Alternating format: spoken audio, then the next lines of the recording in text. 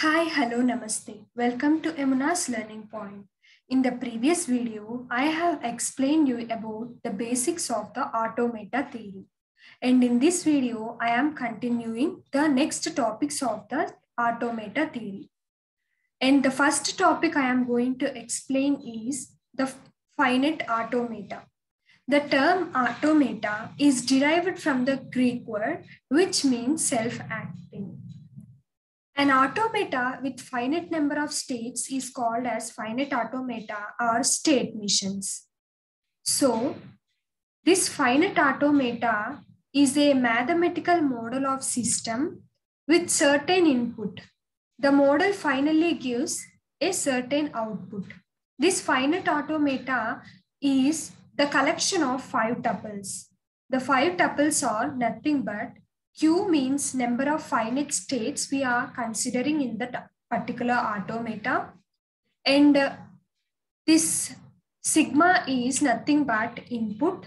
And this delta is nothing but mapping function or the transition function. Q naught is initial state and F is the final state. We have already discussed that an alphabet can be represented using the sigma, and it is nothing but the input for that particular finite automata. Now we are going into the representation of the finite automata. Finite automata can be represented in the two forms. First one is the transition diagram and the second one is the transition table. Coming to the transition diagram, it is the collection of the finite states. The finite states are, firstly, we are going to deal with this symbol, and this symbol is arrow mark with circle, which is called as the initial states. And the next one is a circle, which is an intermediate stage. And a circle within the circle represents the final stage in a finite automata. And after that, the transition function can be represented using the arrow mark. The input signals can be given like this 0, 1 or A, B, C. And epsilon is the length of the string with 0 as the length of the string. And A comma B, here A comma B means nothing but all the possible strings including the epsilon. And the next one we are going to discuss is how to write the 5 things or 5 things we have learnt above. Q means number of finite states. And also the next one is 5 tuples we have learnt above. Q means finite number of states. Sigma means input. Delta means mapping function or the transition function. Q naught means initial state. And F means final state. Those 5 tuples we are going to explain using an example here.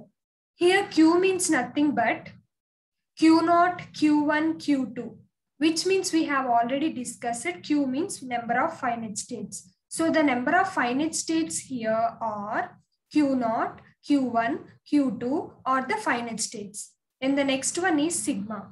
Sigma is nothing but the input alphabet. The input alphabet here is 0 and 1. And the next one is Q naught. Q naught is nothing but the initial state.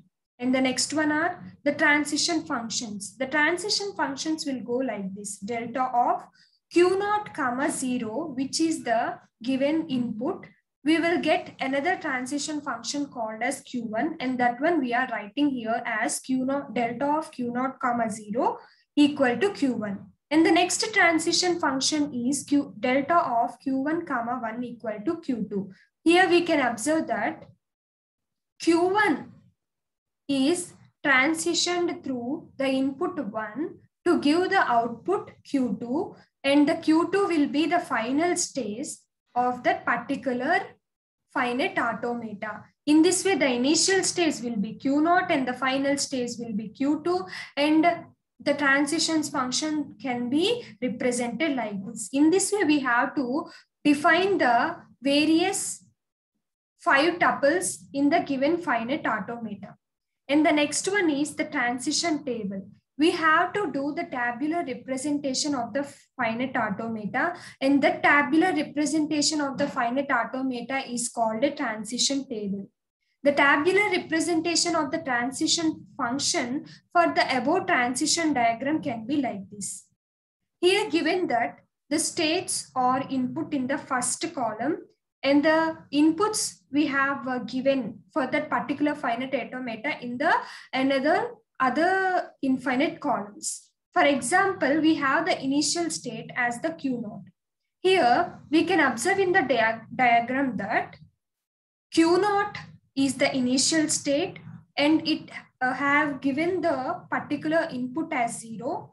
And after the transition, we will get another output thing called as the Q1. So Q0 as the transition input is 0, we will get another state called as Q1.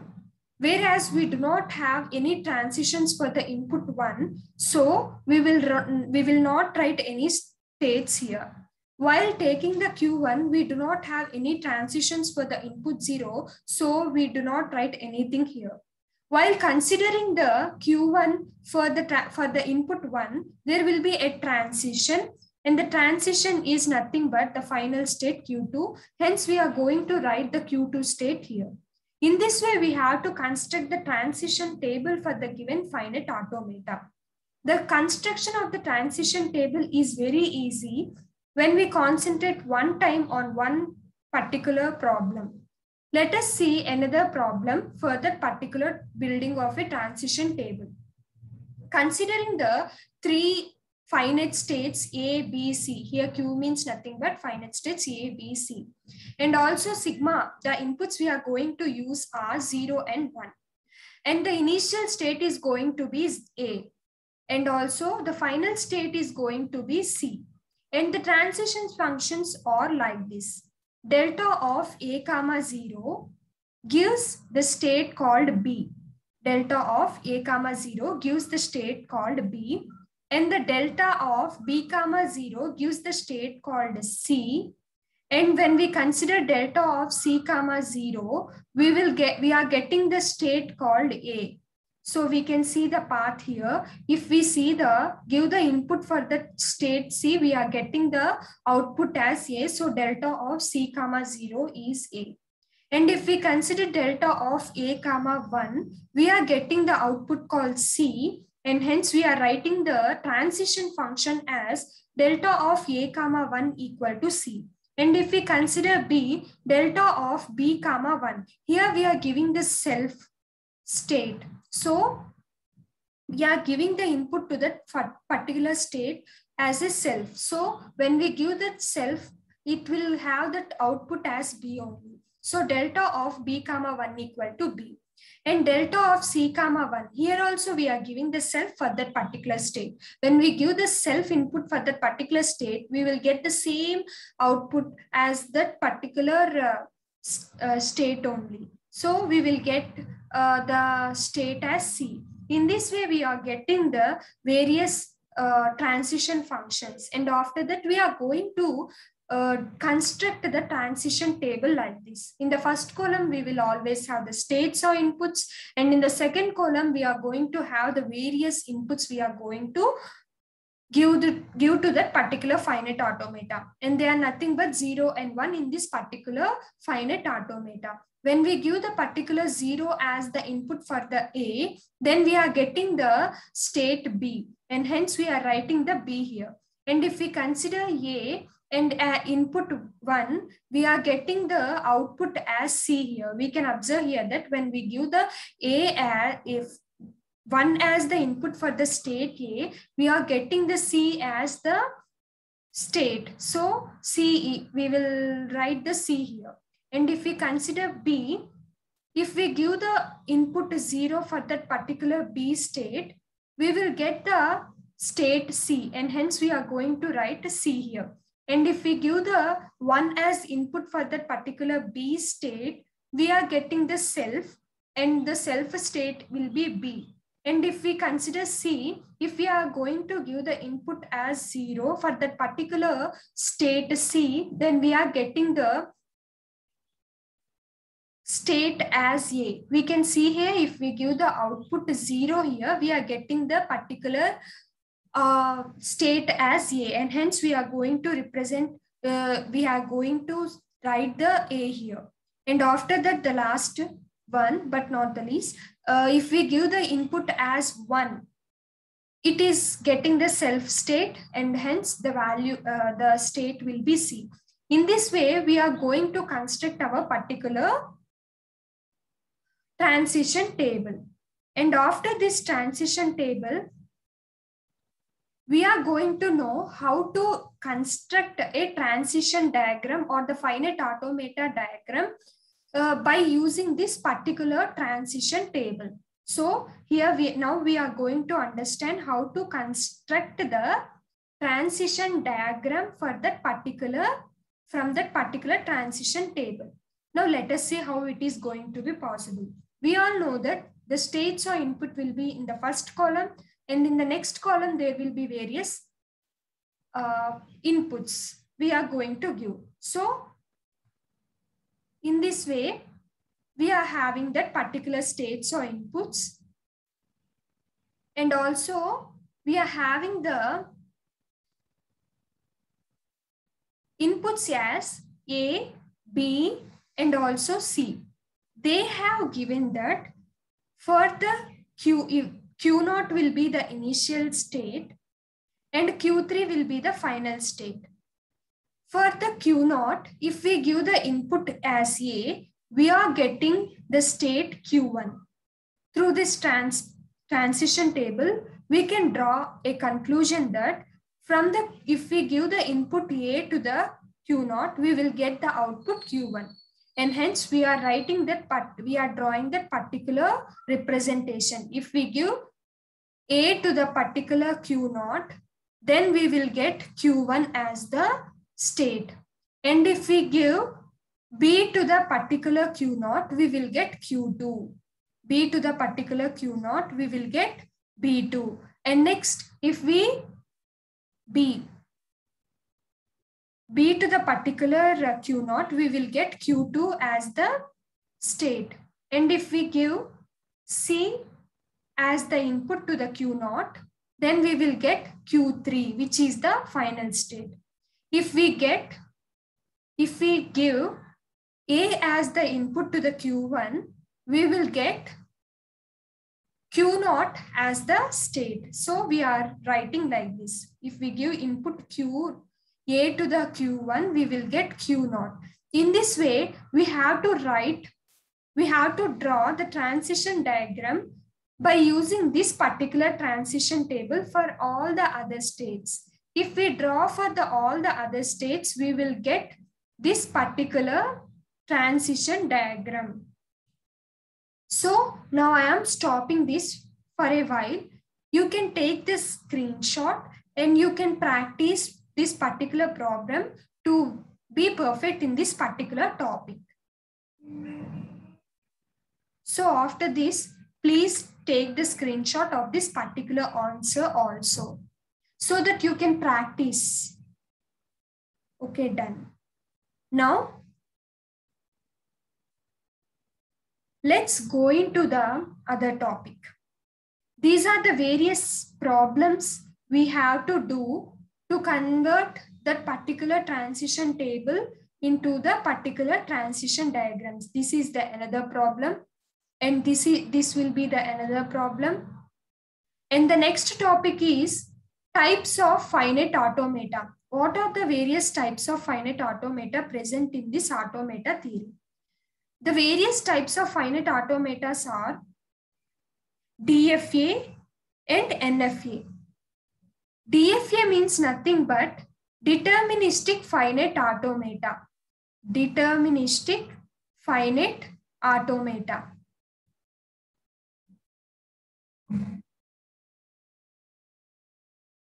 Deterministic finite automata. What is the deterministic finite automata? If there is only one path for a specific input from the current state to the next state, then it is called as the deterministic finite automata. All the symbols of the given alphabet must be present at each and every state. All the symbols of the given alphabet must be present at the each and every state. For example, let us look at this particular example. If we consider here, we can see that Q naught have the inputs B as well as A to the Q2. But there is no other way for that particular inputs B and A to reach to the Q2. There is only one way. You can observe there is only one way from Q0 to Q2, and it is Q0 to Q2. And if we can also observe that from Q1 to Q2, there is only one way for that particular input A. And also from Q2 to Q2 also there is only one way for that particular inputs A and B. And we can also see that for the Q1 to Q1, for that particular input B, there is also only one state. You can thoroughly understand when I explain you about the topic non-deterministic finite automata. So let's move on to the next topic. And here is the clear explanation I have given. From the state Q0 for input A and B, there is only one path going to the Q2. Similarly, from Q1, there is only one path for the input A and B to go to Q0 and Q1. And also, it is the collection of the tuples Q comma, sigma comma, delta comma, Q0 comma, final state, where Q is the number of finite states, sigma is the input alphabet, delta is the transition state, and also Q0 is the initial state, F is the final state.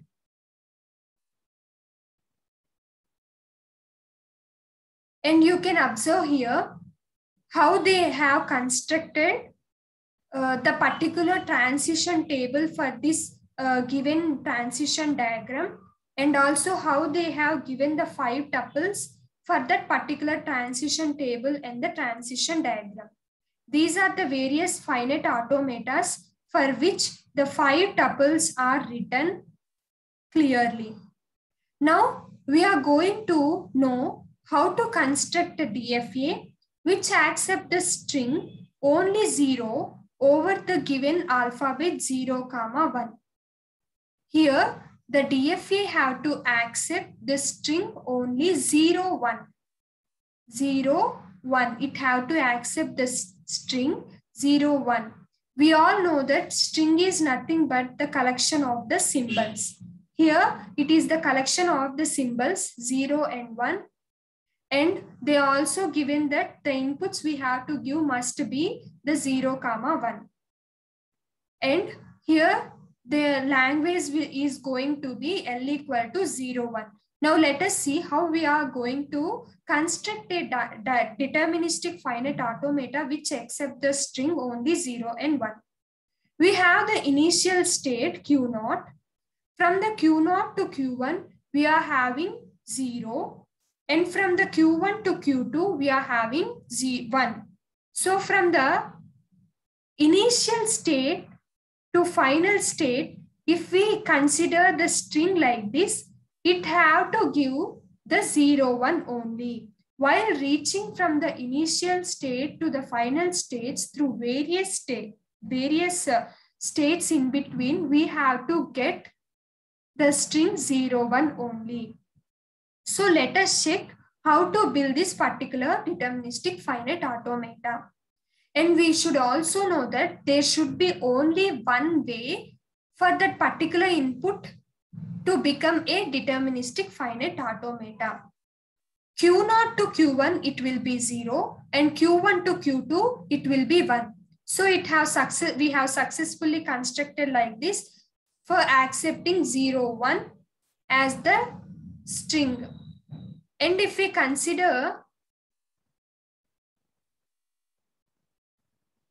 we can also, in order to make this as the deterministic finite automata, we have also another condition that at each and every state, there should be all the inputs given in that particular alphabet. There should be all the inputs given in that particular alphabet. If we see here, there is only 0 for that particular Q0, and there is only 1 for that particular Q1. And for the Q2, there are no inputs given for the transition. And hence, we are going to consider another state called QD, which is the destination or QD state. Through this state, we can successfully construct the DFA by giving the remaining inputs. For example, here Q0 have the 0 as the input only. And hence we are also giving 1 as the input to that particular QD. And for the Q1, there is only 1 as the input, and hence we are also giving 0 as the input. And for the Q2, there are no inputs given, hence we are going to give 0, 1 as the inputs. And for the QD also, there must be both the inputs to be given. And hence we are going to give self as 0, 1 to that particular state. In this way, we are going to build the particular DFA for the given string. And you all try to construct the DFA that accepts the string only 0, and also construct a DFA that accepts one only string. And in the next topic, we are going to know about the non-deterministic finite automata. What is meant by the non-deterministic finite automata? If there are 2 or more paths for a specific input from the current state is called a non-deterministic finite automata.